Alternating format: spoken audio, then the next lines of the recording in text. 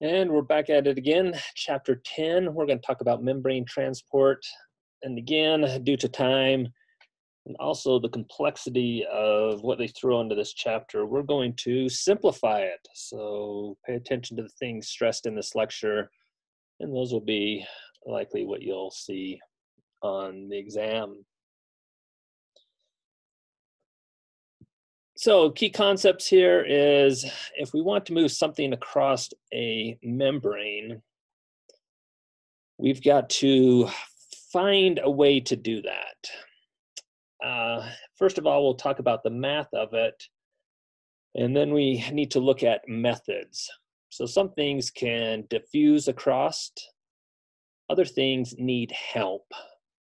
Since we've got this nonpolar interior to a membrane, we've got that to deal with. So items that are charged tend not to just easily move across there, so we need to find ways to help. So first of all, let's talk about the free energy and why things would move. We're going to throw some equations at you, but just sit back and say, yes, I believe. So we can set up a equilibrium-like equation. We're not undergoing a chemical reaction, but if we have substance A that's outside a cell, and it's in equilibrium with substance A inside the cell, we can actually set up a delta G equation and figure out if this process is spontaneous or not. And so you can actually determine that delta G is negative for diffusion of A as it moves from a high concentration to a low concentration. So if you set up this equation here, you can see that is a negative or a spontaneous process for things to move against their concentration gradient. Now, back here on this slide in B, I've got a concentration gradient, but it's a concentration gradient of ions. And so you can see on the left-hand side, there's more negative. On the right-hand side, there's more positive. And again, things would like to move to an equal distribution of charges across there. We're going to see that in a lot of biological processes, we want this asymmetry of charges. And the same on the left-hand side. We're going to want more of one substance than on one side of the membrane than the other. So things tend to want to go to this equilibrium. And when we say equilibrium, this equal distribution of compounds on either side of this membrane. And so again, if there's a difference between A out and A in, then that will be a spontaneous process. That does not necessarily mean that it will be a fast process. So I mentioned the charges because one of the things that we'll talk about is actually electrical potential. And that is if we have a difference in the number of ions on one side of a membrane versus the other. And that sets up this electrical potential. So essentially it's the same as a concentration, but in this case, we're looking at charges. And so in order to do that, we need to append some things to our equation. And that includes the electrical work that's required to transfer A across the membrane. And so we add in these factors, and ZA is the charge of A, F is the Faraday constant, or the charge of 1 mole of electrons, and then the delta psi there, that is the voltage. And so now the G, the free energy, is an electrochemical potential. So what we want to notice from that is that this electrochemical potential is established in cells. I'll let you know right now we're not going to have you do any calculations with this, but just understand we could calculate the free energy as well as the electrochemical potential when we have these asymmetries between concentrations of either molecules or charges.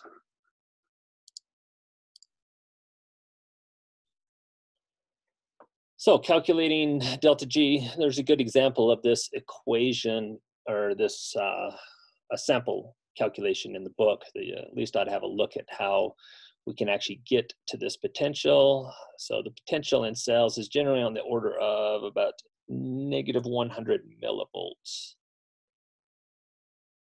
So not enough to shock you, but generally important for ionic substances. Now, the take-home message out of this first section is, across all domains of life, organisms tend to maintain ion gradients. And these ion gradients tend to make the inside of the cell more negative than its surroundings.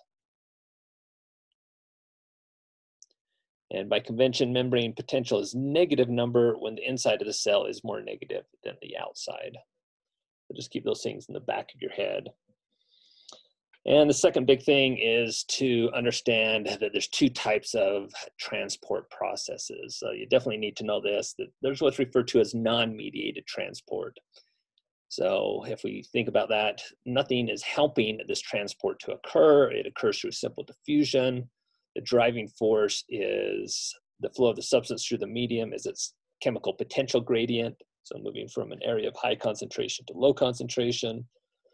And you're always going to move in the direction that eliminates its concentration gradient. So as I'll stress again, you move from an area of high concentration to low concentration. And then you've got mediated transport. So you've got something that is helping to move things. And this occurs through the action of specific carriers. And in our case, we'll look at proteins. And within the mediated transport, you have those that are passive mediated transport, or what is called facilitated diffusion. And so this takes advantage, again, of these concentration gradients, and you move from high concentrations to low concentrations.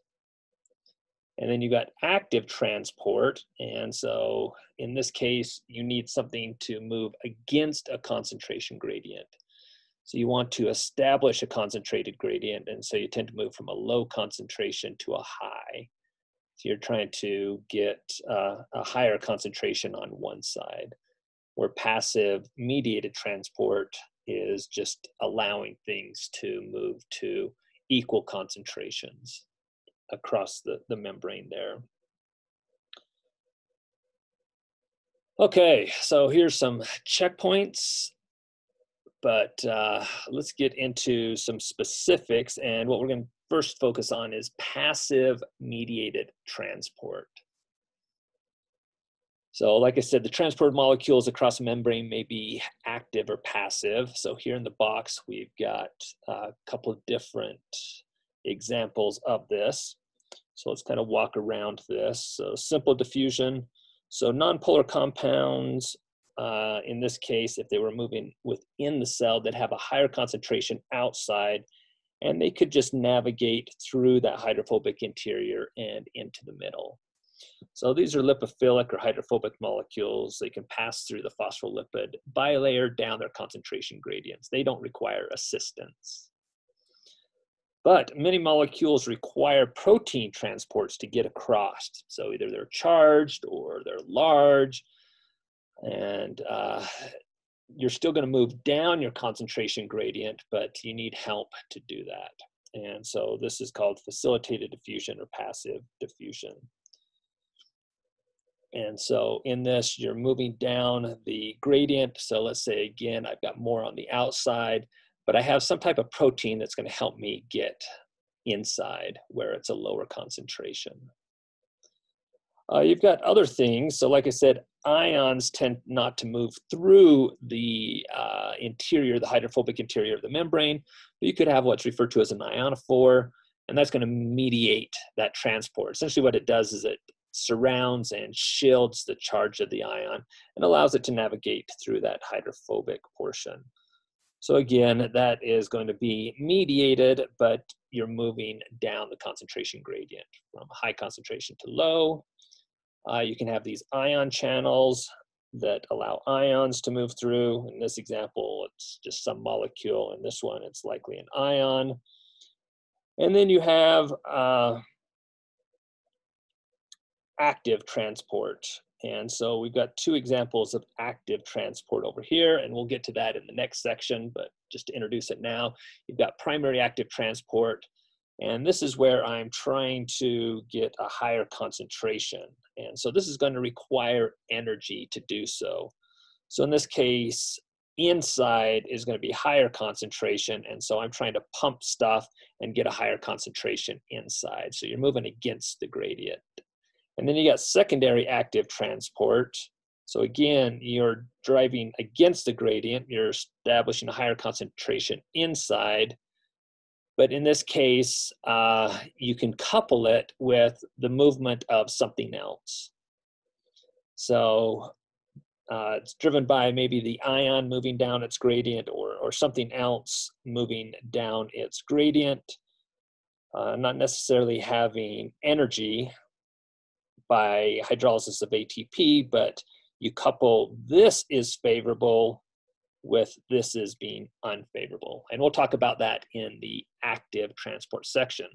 But this section right here is simply passive transport.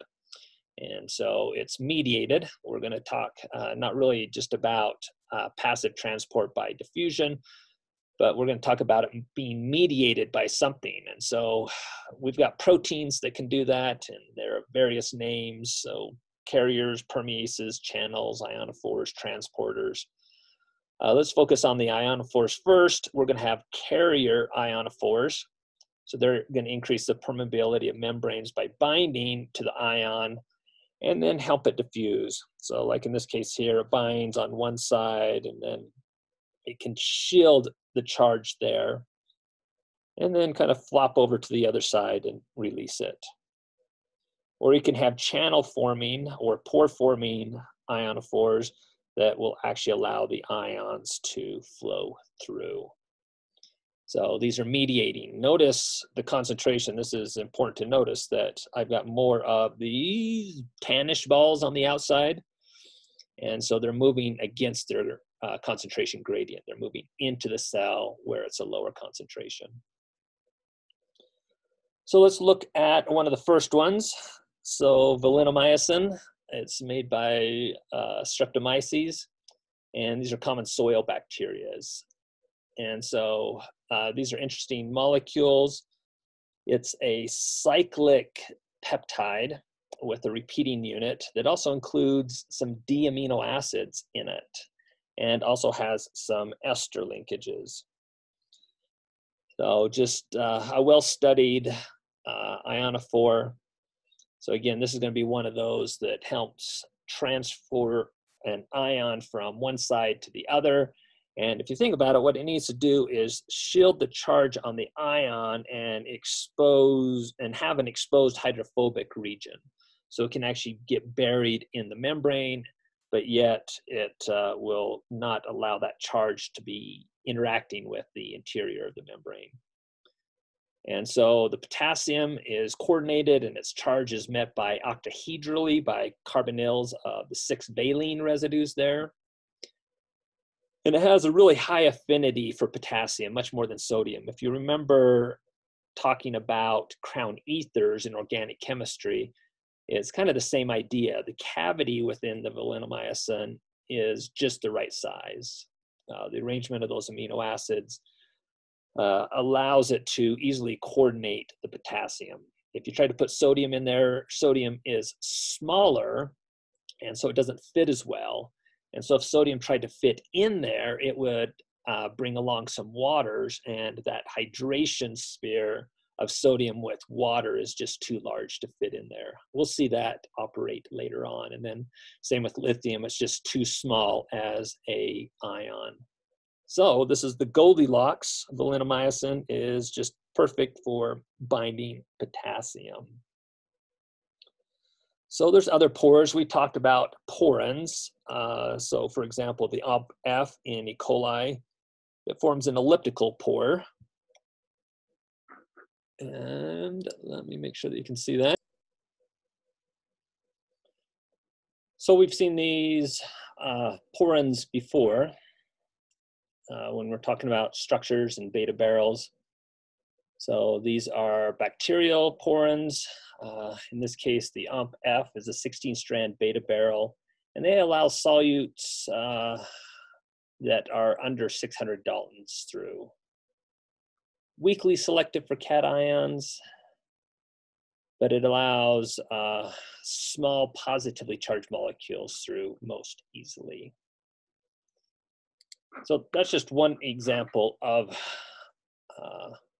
some ionophores. Let's look at a more specific example.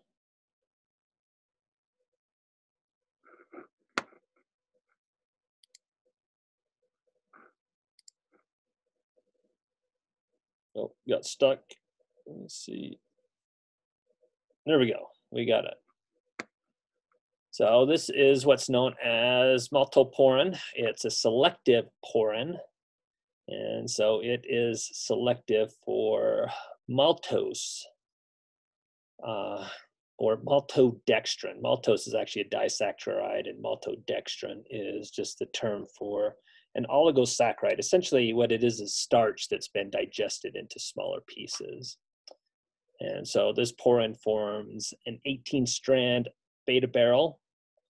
And so this is, so maltodextrin has the alpha-1,4 glucose linkage, so essentially the same linkage as starch, and you can see that it coils up into a coil. And so one side of the channel is lined with hydrophobic residues, and it matches the left-hand helical curvature of maltodextrin, and so referred to as kind of the greasy slide.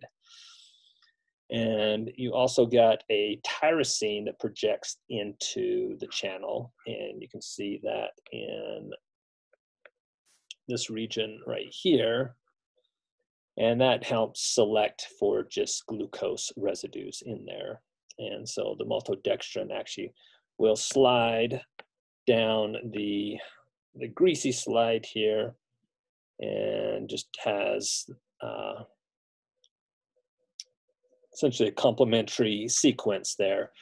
But kind of interesting that it matches the helical twist of the maltodextrin. And so it follows a screw-like path and threaded in the correct direction. Now we want to talk about some ion channels. So we talked a little bit about how the porin is slightly more selective for cations and how valinomycin is very selective. But we want to talk about channels. If you remember, those go all the way through the membrane, where like valinomycin actually would be one of those that transfers it from one side to the other. So ion channels are highly selective, and they quickly transport small ions, potassium, sodium chloride. They do this to maintain osmotic balance and signal transduction, and also neurotransmission. So if we look at just the general concentrations of ions outside of mammalian cells, we've got high concentrations of sodium, and inside we have a high concentration of potassium. Got a little bit more sodium on the inside than we have potassium on the outside. So really, we don't have a lot of potassium outside our cells. In fact, if you want to kill someone, you administer just potassium chloride, and as you inject that into them, since we don't have a lot of potassium on the outside of our cells, as that goes throughout their body, it essentially just messes everything up, and you get your cells try to repolarize, and anyway, lead to cardiac arrest. It's one of the drugs that they administer to people in lethal injections. So many potassium channels are found in single-celled organisms. They all have high selectivity for the potassium channels for potassium over sodium. And they let potassium through at nearly the diffusion limited rate, meaning when they're open, the potassium ions are flowing through at a very rapid pace, 100,000 ions per second. And so one of the questions is, how do they maintain selectivity at such a high rate? you're just allowing those ions to essentially run through, how are you screening and only allowing the potassium ions through?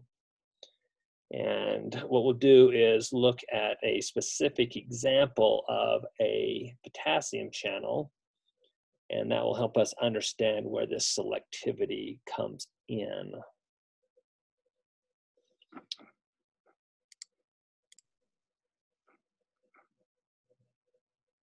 And so we can see here is the structure of KCSA. It is a selective potassium channel. Potassium binds down here at the bottom and is transported through to the outside of the cell. And up here at the top, they have what is referred to as the selectivity filter.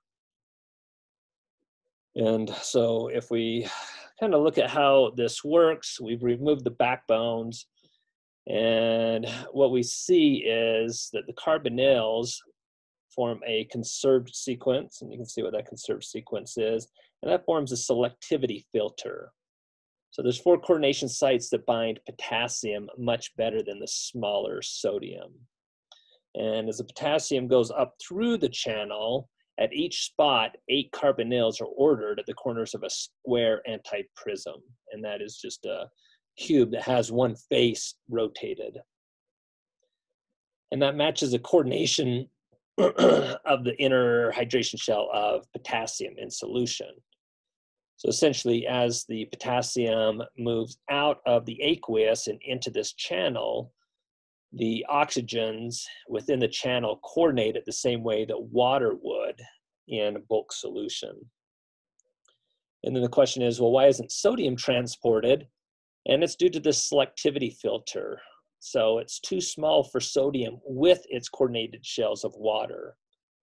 So like I mentioned, the ionic radius of sodium is smaller, but when you get the water coordinating it, it makes it much larger. So the selectivity filter won't allow that through. And then the selectivity filter by itself doesn't coordinate sodium very well. So the selectivity filter by itself is too big to coordinate sodium effectively. So the delta G for getting the sodium into these sites would be large. So again, this is kind of the Goldilocks principle, where the potassium just happens to have the right size and the right orientation of oxygens to coordinate it, where sodium being smaller doesn't. And if sodium wanted to bring along its friends, water, that leads to problems as well. And so what is the function of these ion channels? Remember, in mammalian cells, we have a lot higher concentration of sodium on the outside and a much higher concentration of potassium on the inside. Now, let me just go back here to this picture. Well, the sodium's actually flowing outside. So how can we keep a higher concentration of, sorry, I said sodium, I meant potassium. The potassium's flowing outside. So how can we keep a higher concentration of the potassium inside if these channels are open and just allowing potassium just to flow freely outside? Well, that is a very good question. And the answer is that these channels are gated. These ion channels are normally closed. However, if they get some stimuli, then they end up opening, and that is when the potassium can move from the inside of the cell outside. And so there's a bunch of different types of gating responses. Some of them are mechanosensitive. So in response to touch or sound or changes in osmotic pressure, essentially you deform the lipid bilayer, and that puts some pressure on the channel and it will open up. There are ligand gated, and what that means by that is if you have some ligand that binds to the channel, that will cause it to open. Some are signal gated, so if there is a signal such as release of calcium within the cell, that will then kind of